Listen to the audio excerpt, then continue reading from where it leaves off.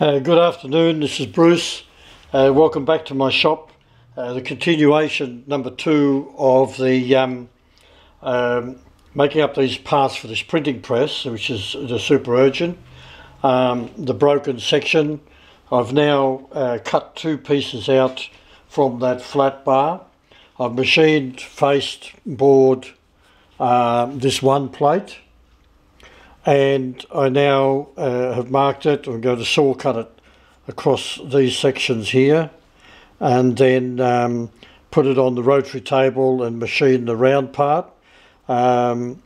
This other one I've already advanced a bit further. I've cut it around with the saw.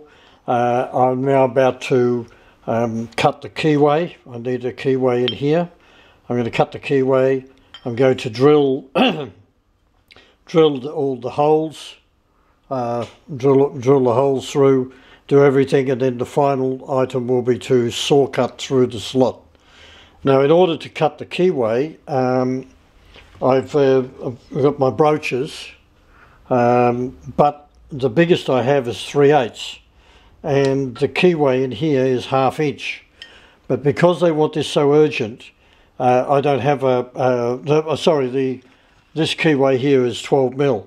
They don't have one. So what I'm going to do is I'm going to cut this keyway in here at 3/8, the maximum size broach that I've got. In order to do that, I need a bush. And if we look over here at, I've got a myriad of bushes for all different size. This one here is for 24 millimeter. This one's a 20 millimeter one. I've got imperial. I've got metric. I've got imperial and metric broaches of all different sizes. So, but I also don't have a bush for the brooch. So this one's a bit small. So this is a 1.5 inch, and I need a 40 mil. So I've just machined up the blank. That's the that will go in here. So I've now got to cut the slot to suit. Cut the slot in that to suit this 3/8 broach, and then I'll be able to broach both of these items, and we'll carry on. So.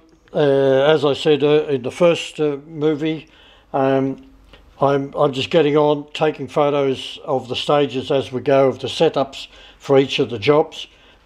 This is just a little intermediate one, and I'll be back later when we get more advanced.